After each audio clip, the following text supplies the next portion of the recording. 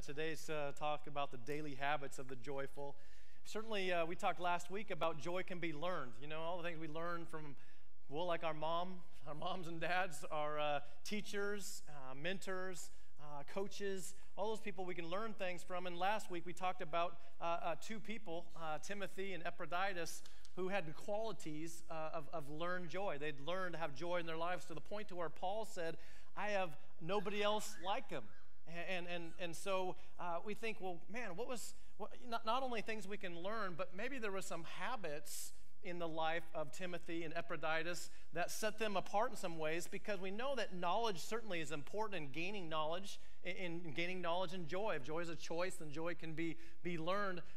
But joy, there's more important than knowledge, it's also the behavior. It's also the actions. It's also the living out. So there's got to be some habits, some day-to-day habits that help us live in that joy. Not only the knowledge, but the habits of that. I remember hearing, I think it was Dave Ramsey, and talking about financial things and financial peace, maybe the book I read and things. And he says something like this. He said, most things in life are 20% knowledge and 80% behavior. And I believe him in that. I think we need to be right on. Certainly the knowledge and truth is important, but we need to have the decision making that is lived out, the behaviors that go with that. And so those are the habits. Habits are important things. There are negative habits, which the Bible basically calls strongholds. And Paul in another book says you need to demolish every stronghold in Christ Jesus. You need to take captive every thought and demolish every stronghold. And so those are negative habits. But a positive habit in the Lord is a spiritual discipline. A positive habit could be something like opening your Bible and reading it each day, or being in prayer. These are spiritual disciplines that help invite blessing and joy in your life as you trust Him more. Now, Ralph Emerson, one of our American writers from way back, wrote this. He said, sow a thought and you reap an action. Sow an act and you reap a habit. Sow a habit and you reap a character. Sow a character and you reap a destiny. Did you know it just all starts with our decisions, all starts with our thoughts, and it moves into decisions making, and then those move into actions, and enough actions in a row creates kind of a deeper a path in our brain, which it becomes a habit, a good positive stronghold or negative stronghold, or positive discipline or negative discipline, and then that character, it becomes part of our character, and then it's really the decisions that lead to the outcomes of our life. And so it's important. These habits are important. Now, the world has all kinds of input on good habits to form and make a good world experience for you, to be successful and such. And so I was looking online. I just Googled, habits for successful people, and this is what I got. One of them, there were several. One was like 33 habits of successful people. One was like 20 of the best habits to be successful. Finally, I said, I want a little shorter list. So I found the 7 daily habits extremely successful people swear by. So we got it down to 7. So here, if you want to be successful, listen carefully from the world here. These people, they read a lot, mostly nonfiction. I'd suggest the Bible, since they're reading nonfiction. Secondly, they meditate to clear their heads and stay sharp. Sometimes meditation is a good habit. They get up early. I don't know if you think about that, good habit, bad habit. But they also manage to sleep a lot. Good habit for sure. They make time for exercise. Well, they're probably a good habit. They're consciously working on their communication skills. All right, and then they including talking to themselves. Okay, so these people aren't crazy. These are actually extraordinary, successful people you see walking around town talking to themselves. Probably a real positive talking thing. But there's some good habits. So there you have. The world has it for you, how to be successful, and 7 easy truths. And memorize those, and you'll be successful people. But really today, we not only want you to just be successful for this world and for this life, but want you to be successful in knowing joy, really, that goes at a deeper level than the superficial life coach, success and finances and other skills and things. I want you to be successful for eternal purposes. Not just this world purpose, but for eternal purposes, and have a deeper truth that goes beyond the superficial, goes beyond what you can make for yourselves or what you'll make of yourselves in life, but really something that has a deeper application. And so we want habits for joy, not only for this world and this life, but to go beyond it. And that's what we find in Philippians chapter 3. Now, Philippians chapter 3, it's a letter from Paul while he's in prison. And joy is written like 19 times in the book. So we know it's a book, and it's an affectionate joy, an affectionate book written to the people of Philippi, a colony of Rome, while Paul's in prison. And so that's kind of the context in which he writes this. And I believe as we're reading chapter 3, we're going to cover a whole chapter, so we're going to cruise on this a little bit. But I feel like we can draw out five positive daily habits of the joyful. And then I didn't get this part. You're going to have to write this in your margins on your outlines today. But there's 5 negative traps or negative habits or strongholds that I would say that keep us from that daily joy, those daily joyful habits. And so my computer crashed this week. We'll talk about that a little bit later, but I didn't get to some of the things I wanted to put in there in your bulletins. But we're going to read through Philippians. We're going to read some verses, and then we're going to draw out the truth, and we'll move on in that way. Philippians 3, verse 1. Whatever happens, my dear brothers and sisters, rejoice in the Lord. I never get tired of telling you these things, and I do it to safeguard your faith. Watch out for those dogs, those people who do evil, those mutilators who say you must be circumcised to be saved. For we who worship by the Spirit of God are the ones who are truly circumcised. We rely on what Christ Jesus has done for us. We put no confidence in human effort. Though I could have confidence in my own effort if anyone could, indeed, if others have reason for confidence in their own efforts, I have even more. I was circumcised when I was 8 days old. I'm a pure-blooded citizen of Israel and a member of the tribe of Benjamin, a real Hebrew if there ever was one. I was a member of the Pharisees who demand the strictest obedience to the Jewish law. I was so zealous that I harshly persecuted the church. And as for righteousness, I obeyed the law without fault. I once thought these things were valuable, but now I consider them worthless because of what Christ has done. Yes, everything else is worthless when compared with the infinite value of knowing Christ Jesus my Lord. For his sake, I have discarded everything else, counting it all as garbage so that I could gain Christ and become one with him. I no longer count on my own righteousness through obeying the law. Rather, I become righteous through faith in Christ. For God's way of making us right with himself depends on faith. So Paul realizes right here at the end, he says we're considered righteous not because of what we've done, but because of our faith. We can wake up in the morning, know that God is smiling down on you because when he sees you, he sees Jesus because of your faith in him, because you've received him. And so if you've received him this morning, you need to wake up in this morning with a smile, knowing God is smiling down on you and saying, my son, my daughter, today is a new day, and I love you. And so what's the point in all this? What's a habit that we can kind of take in our lives and say, this is a good habit for joy daily? And here's the habit. We need to focus every day on relaxing in God's grace. Relax in God's grace. If we're to have joy in our lives, we ought to make the habit every day of relaxing in God's grace and his grace alone. We know from Ephesians, for by grace you've been saved through faith. It's a gift from God. So not of yourselves, so no one can boast. I'm not much into food critics and things, but there's this food critic I was reading this week named Paul Greenberg, and he wanted to eat out of the top 100 restaurants in the world, so a world traveler. And he got to 99 restaurants, but he couldn't get to the 100th best restaurant in the world. It was in Tokyo, Japan. And the thing about this restaurant is it only has 8 seats, and it's a members-only restaurant, or you have to be invited by a member. And so he's very frustrated. He asked in the Wall Street Journal, anybody know who I can contact in order to get into this restaurant to try the Sushi Sato restaurant? And he's tried contacts with Goldman Sachs, people up there, Morgan Stanley, other investment banks, American Express, all these contacts that have some membership there, and he still hasn't been able to get in. So he's asking for help. Well, the beautiful thing I see in this is you're either a member or you're not a member. You know, in 1 John it says, he who has the Son has life. He who does not have the Son does not have life.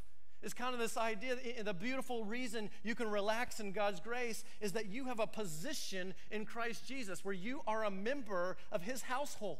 And it doesn't matter what kind of influence you may have in this world, people you might know, or efforts that you've made, or merits you've achieved. That doesn't matter at all because it's a gift of faith. And when you're in, you're in.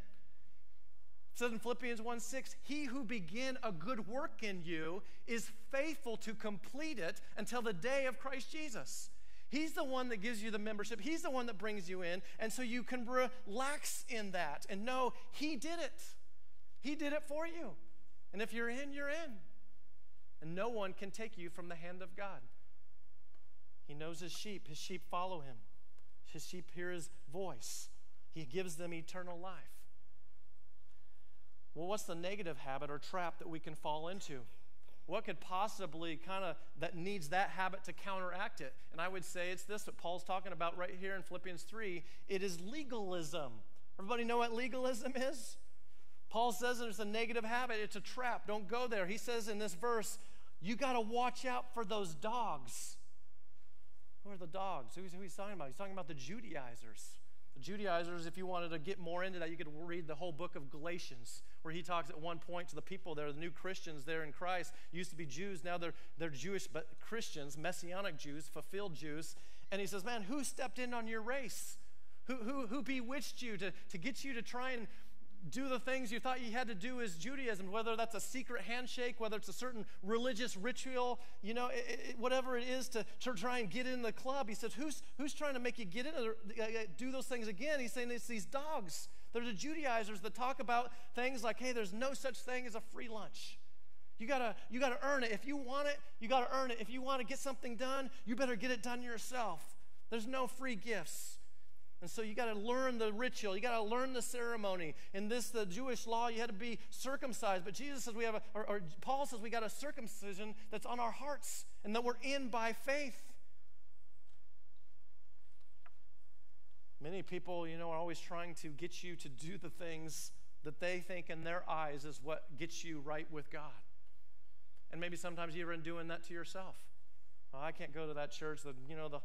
The ceiling would fall down if they'd known all the things that I did, and I've got to I got to wash myself up. I got to get clean before I can go to that church and things. And there's a legalism flair that's entering in there.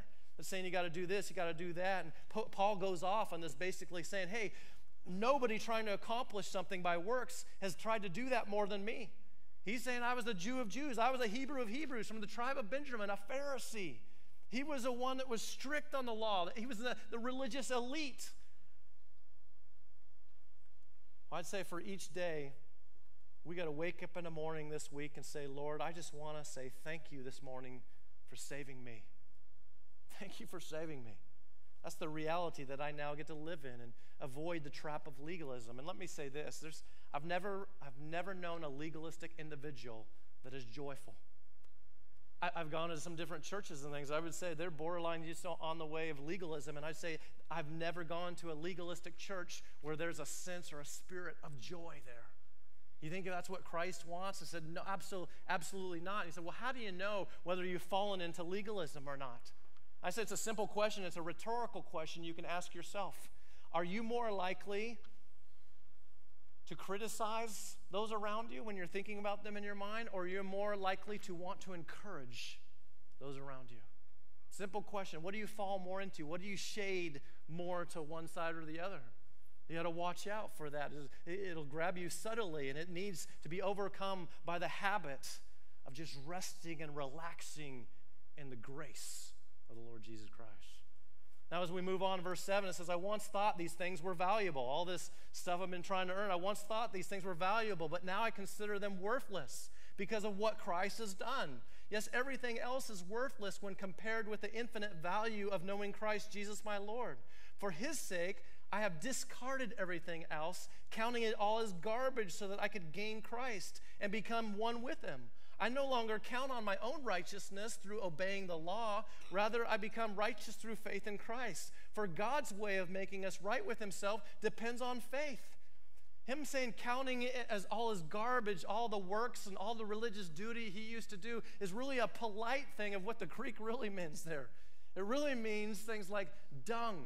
I count it all like dung. I count it all as the English word manure, horse poop.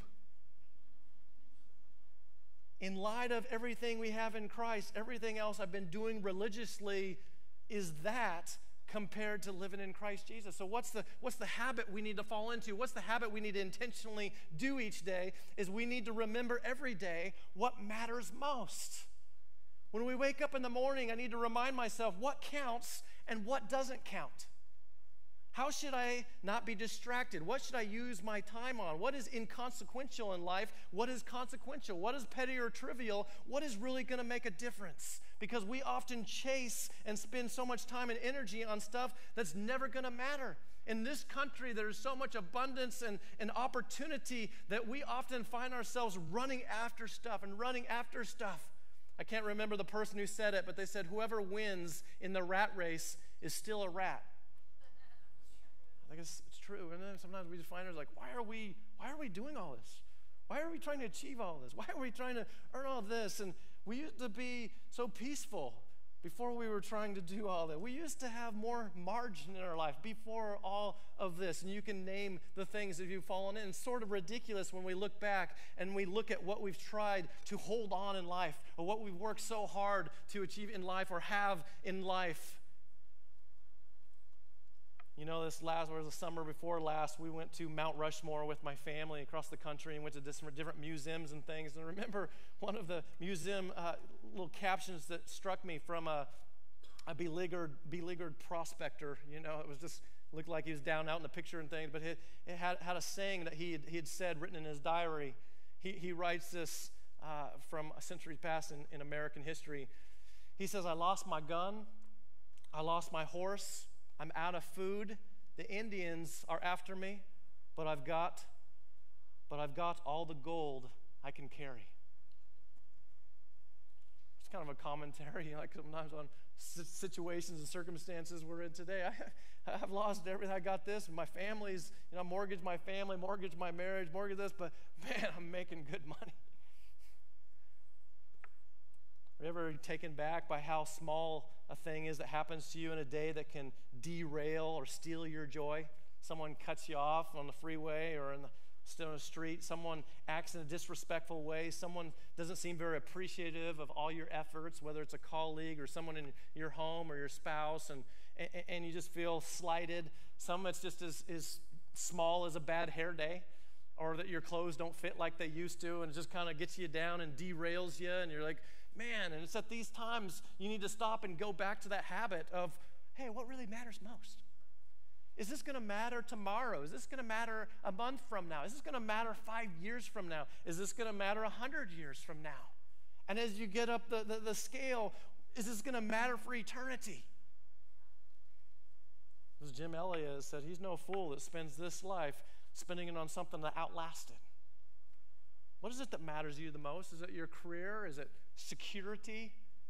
Is it your spouse? Is it your kids? Is it power? Is it being admired by people and looked up to? Is it church? Is it a relationship with God? It's amazing to me that after all that's been said on the emptiness of material gain and holding on to things and trying to live this life, or all the different things are just so earthly, that there's still this rampant example of persons that use people and love things instead of love people and use things. We live in what many commentators are calling the age of disposable relationships. It's like, wow, I don't like it. If you're not happy, get out. I'm still amazed, like in some counseling sessions, I've been with people and said, this is going on, this going on. What do you think about that? There's some destruction in those relationships and things. It's like, well, I don't know. I just know that God wants me to be happy. It's like, I know what God wants. God wants you to be more like his son, Jesus. And I think that will make us happy. I don't think God's goal for your life is that you're just happy in this world. Especially following and doing destructive things. They're not going to make you happy. It's the point to where sometimes there's a funny commentary kind of on this idea of just wanting things and using people. A group of friends went deer hunting and they paired off in 2x2s. And that night, one of the hunters returned alone, staggering under an 8-point buck. And one of the campers said, "Hey, where's Harry?" Harry had a stroke of some kind. He's a couple miles back up the trail. You left Harry laying there and carried the deer back? Tough call, nodded the hunter, but I figured no one's going to steal Harry. So some kind of just commentary again on disposable relationships. What's the actual negative habit here that Paul is pointing out that needs a positive habit? The negative habit is pop culture. The culture all around us just, and you can't get out of the culture. You're in the culture. You're swimming in the culture. It's all around you. And everywhere you look and everywhere you are, there's this message, these advertisers saying that if you don't have this product, if you don't have this gadget for our teenagers and young people, if you don't have the newest iPhone, if you don't have this Bluetooth capability, then you're nothing. You're behind. You're kind of out of the scene. You're not with the cool. You're not with the popular. You're not with what's best. You're not getting that for your kids for Christmas? How dare you? That's almost like child abuse, not giving them the newest game box. Sad to me that people will feel sad or depressed as they compare themselves with the neighbors. I always say that saying, buying things we don't need with money we don't have to impress people we don't like.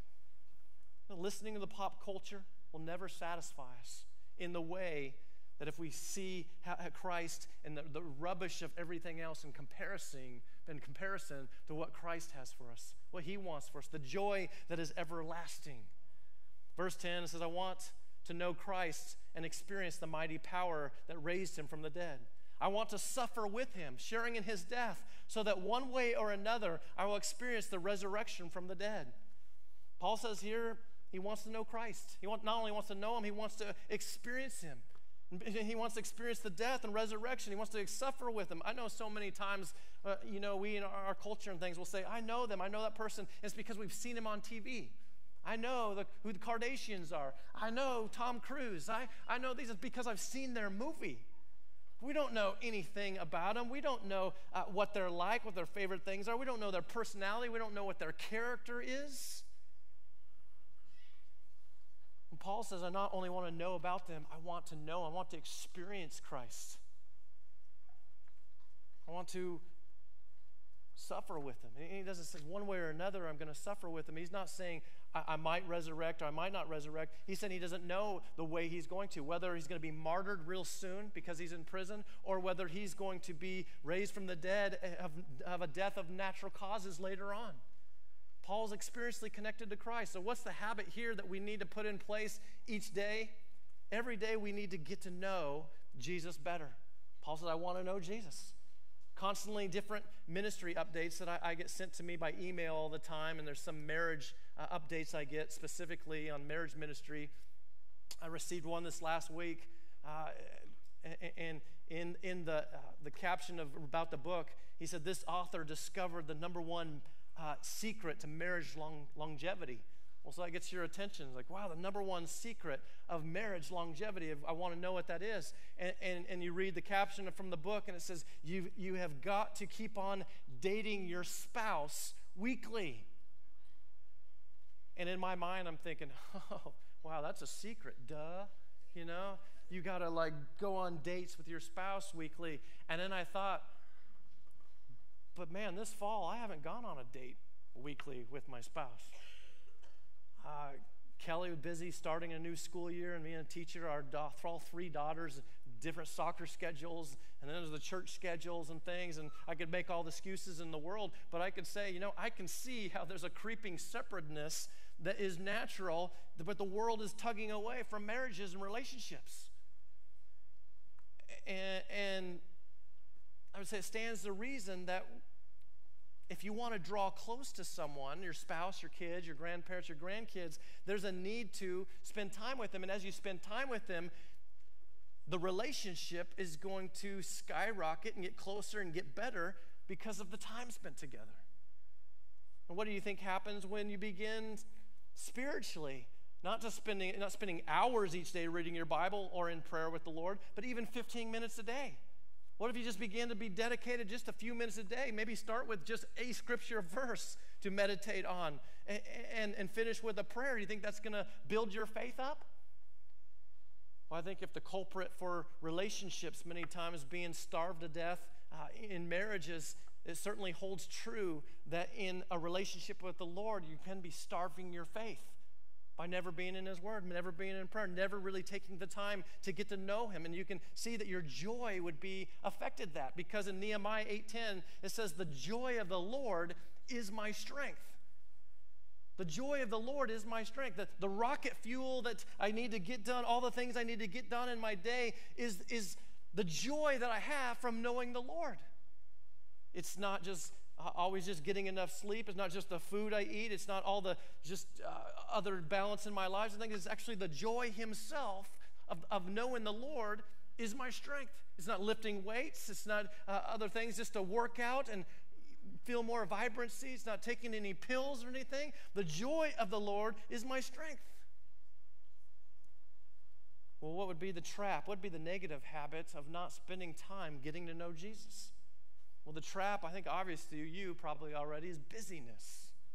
How do we get so busy? How do we let busyness just creep into our lives and take time away from our relationships that are most important? Relationships in marriages and with kids, but also a relationship with the Lord. And I would say at this church, we have a plan to inspire. It doesn't replace the daily time that a Christian needs to spend with the Savior, but we do. You can look in your bulletins and you see a plan that says gathering together.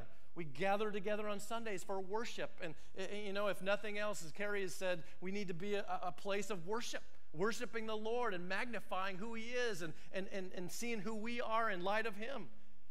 And secondly, not only just gathering together and worship, though, but going deeper and actually finding fellowship and discipleship and getting in the Word of God together and getting to know one another better and what needs of the people are around you. But you're getting to know Christ as you're serving and meeting, and then hopefully throughout the week you'd find a journey group to live life together, to serve, to minister, and even evangelize. And again, it doesn't replace the daily getting to know Christ on your own where you become ultimately a self-feeder, but it does hopefully inspire that, hey, this is important to the church for you, and it should be important to you personally. Put this habit in your daily life. Start with one verse. Start with a prayer. Paul goes on to say in verse 12, I don't mean to say that I have already achieved these things, or I have already reached perfection, but I press on to possess that perfection for which Christ Jesus first possessed me. No, dear brothers and sisters, I have not achieved it, but I focus on this one thing, forgetting the past and looking forward to what lies ahead. You notice here that Paul says, I'm not saying I've achieved these things yet. He's saying I'm not perfect in this. There's just an honest statement from any one of us Christians. I'm not perfect in this. And so what's the truth here? What's the habit you and I need to do that Paul is doing here?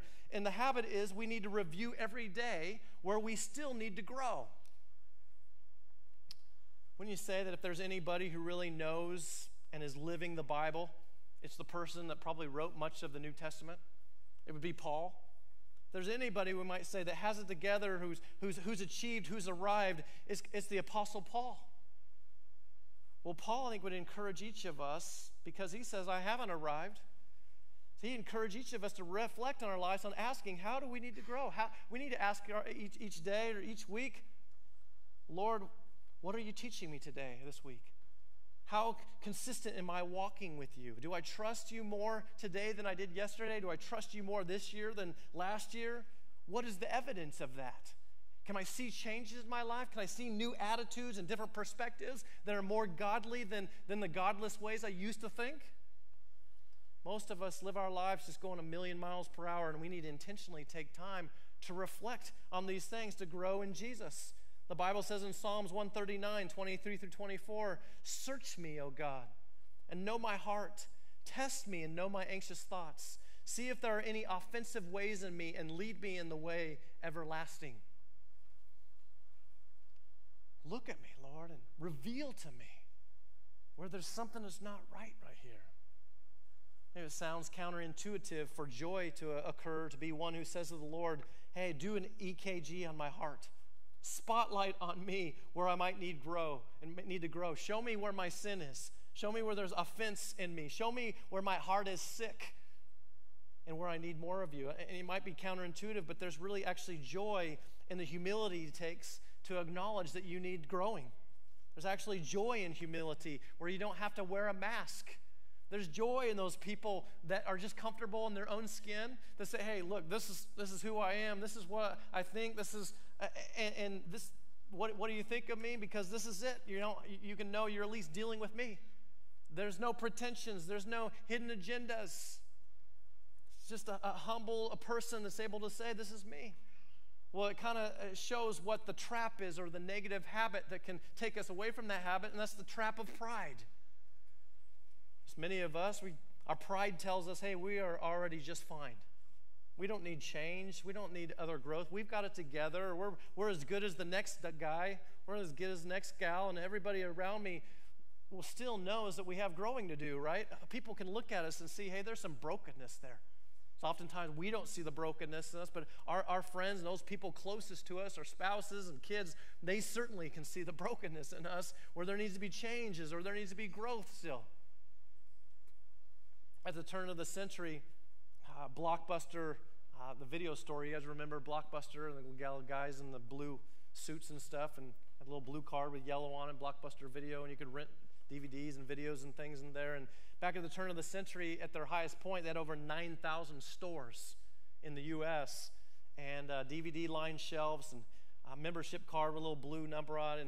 And Reed Hastings, back at that time, was the founder of the fledgling startup called Netflix. And he met with Blockbuster CEO John Antico in 2000 to propose a partnership between the two. And he was laughed out of the office. He said, your ideas will never work. And so, despite the changing consumer preferences, Blockbuster doubled down on its store-first model by offering popcorn, books, and toys, while Netflix experimented with a subscription model and no late fees. And only 10 years later, Netflix became the largest source of streaming internet traffic in North America during peak hours, with over 20 million subscribers, and Blockbuster declared bankruptcy. You know, we can see example one after another of just organizations, businesses unwilling, not reflecting, not acknowledging that the times are changing, that things are going a different way, that there needs to be some review and reflection.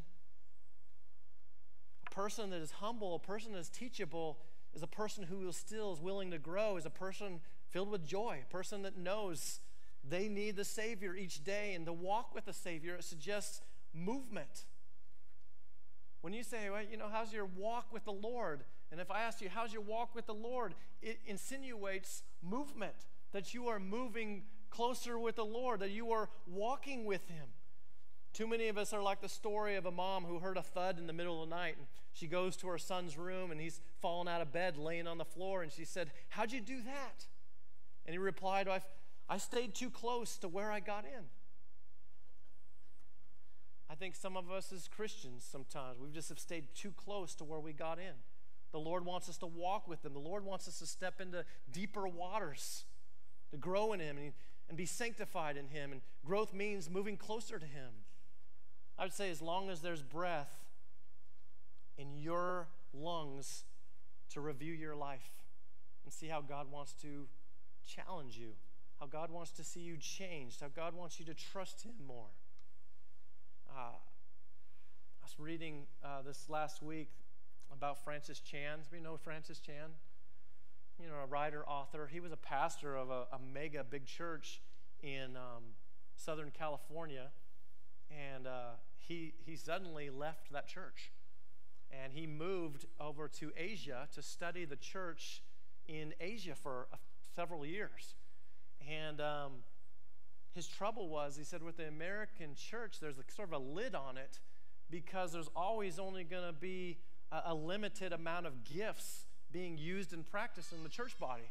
You know, like today, there's one speaker up here, a lot of people listening. Fortunately, we have some Bible study classes and things with a leader, and then we have small groups out there that are meeting, but there's only so many people singing and leading, you know, and hopefully the whole body's participating. And there's so many ushers, and there's so many greeters and things. And so Francis Chan's looking at that, and he said, you know, there's a lid on the way we structurally do church in America. And why in the world is the church growing like gangbusters over in Asia and South America and other places in the world? And so he studied that. Well, they have home churches of 10 or 15 and 20 people in them, but there's millions of them.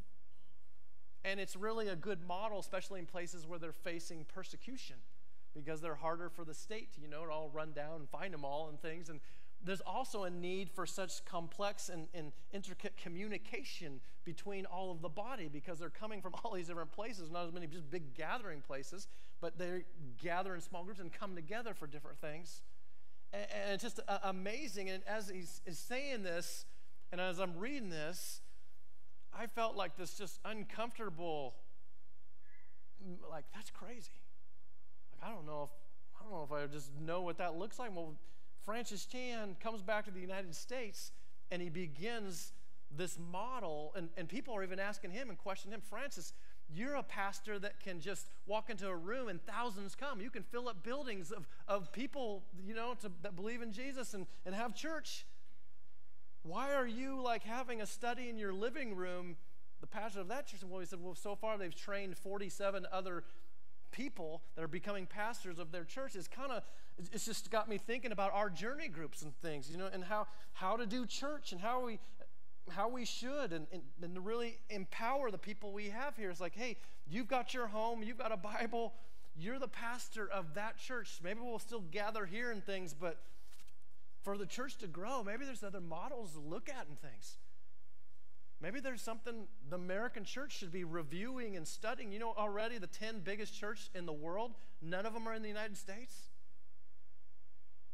And so it's a different, there's things that stretch us that cause us like, wow, why am I bucking? Why is that so uncomfortable to me? Is that a God thing? Is that something I need to think about a different way? I was thinking, just this week,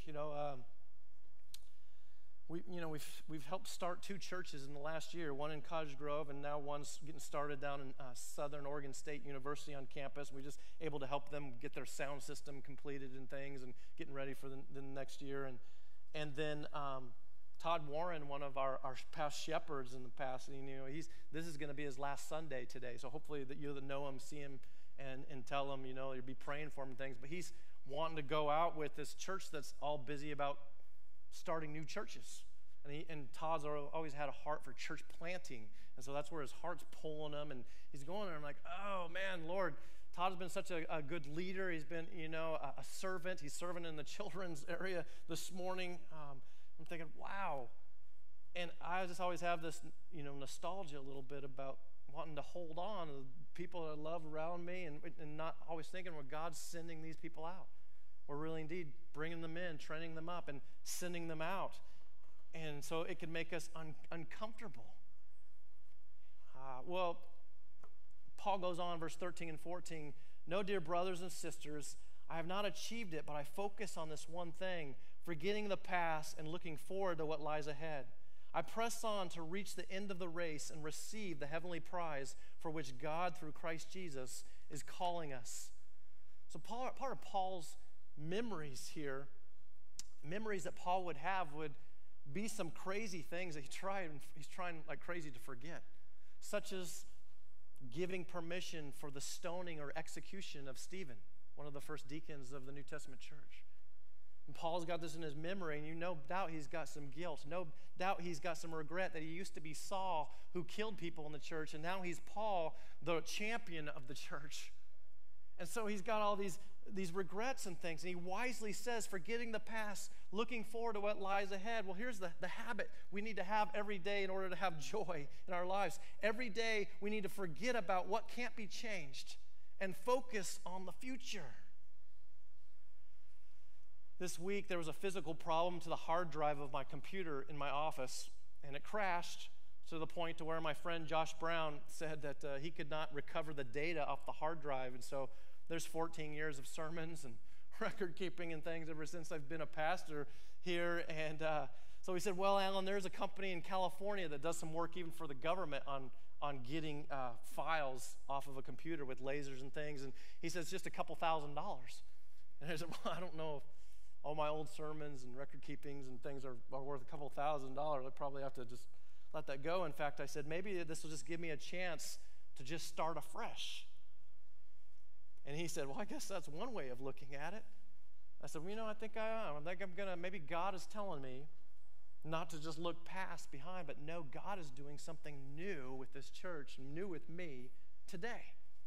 I don't need old sermons, old record keepings and things. We can start anew today and go a whole different direction that the Lord may be calling us, and forgetting what we can't be changed, forgetting what's in the past, and again, boldly going into the future that God has for us. Now, some of you are thinking, man, that doesn't sound half bad for my life. Some of you are thinking, I wish that I had a button in my life where I could just erase everything that's happened to me up to this point. Some like me, I have some nostalgia, great memories and great experiences and some past successes. And so someone like me, some of you in the room, you're thinking you nostalgically hold on and grasp onto things and try and relive the past. There's some things, experiences that I've had in the past that I want to relive and hold on to. There's some here this morning that you're thinking, man, I don't want to I have such an extremely painful past that I would rather forget. And you're allowing your past and those things that have happened in the past to affect the present and the future in a destructive way. And you can see the obvious traps there, the traps of unforgiveness, the traps of resentment, the traps of regret. For some of us that are trying to hold on to the past because we just like to relive it, the trap of tradition. Like, hey, let's just keep everything the same. Why does everything have to be new and different? Why do we have to go away, a new way? Well, Paul's saying, if you want to have joy, don't forget about what can't be changed. Forget about what's in the past and focus again on the new day, because his grace and mercies are new every morning. He's a God of new things. He's a God of moving forward. He's a God of hope. The conclusion of this chapter is verse 15 through 21 just kind of summarizes all this. Let all who are spiritually mature agree on these things. If you disagree on some point, I believe God will make it plain to you. There's unity and reason together, but we must hold on to the progress we have already made. Dear brothers and sisters, pattern your life after mine. Create the habits, create the way of the direction. He says, and pattern it after mine. Remember, there was no Bible at this time. Paul is saying, I don't have any scriptures for you already written, it's the Old Testament thing, but the Old New Testament, he's going to write himself. Pattern your life after mine and learn from those who follow our example. For I have told you often before, and I say it again with tears in my eyes, that there are many whose conduct shows that they are really enemies of the cross of Christ. They are headed for destruction. Their God is their appetite. They brag about shameful things, and they think only about this life here on earth. But we are citizens of heaven, where the Lord Jesus Christ lives, and we eagerly are waiting for him to return as our Savior. He will take our weak mortal bodies and change them into glorious bodies like his own, using the same power with which he will bring everything under his control. That was just awesome word there. You can take Philippians 3, and you can just live in that all of this week. And there's joy there. There's the habits of joy are all found in that scripture. Don't be trapped by the enemy's lies. Don't be trapped by things that are not true. Instead, each day claim the habits of God, to claim the truths, and those truths, let them enter into your psyche to make good decisions. Those good decisions go into good habits, and those habits are forming your character. And those character qualities that God is forming in you is shaping your future. That's what he wants us to focus on. The invitation time this morning is this: if you do not have yet a relationship with Christ, I pray you'd consider that today. That you'd consider praying and receiving his Spirit into you this day, that his Spirit would manifest the truths of him, and he would live in you, and you would know him in his fullness, and your life would be changed forever in that decision, being justified, and then you could begin to live in the habits that we talked about today, empowered only by the Holy Spirit.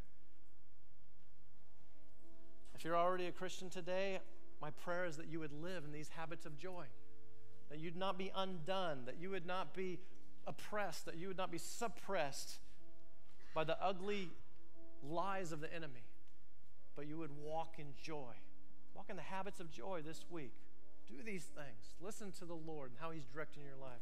We'll just stand during this time. Let's just praise the Lord with all our voices in our hearts.